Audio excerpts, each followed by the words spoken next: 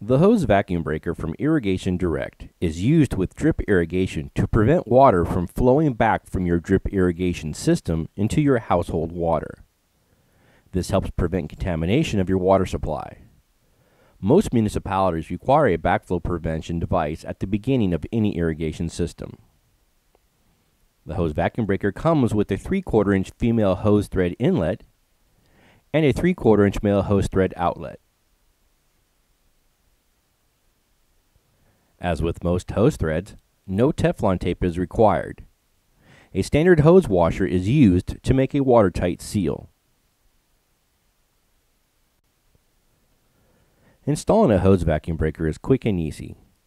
Simply screw the hose vacuum breaker onto your desired water source. Hand tighten to make a watertight seal. In the event of a pressure drop, the hose vacuum breaker will open and dump the water in your irrigation lines to prevent contamination of your water source. The hose vacuum breaker is not designed to be under constant pressure and must be installed after all manual or automatic control valves.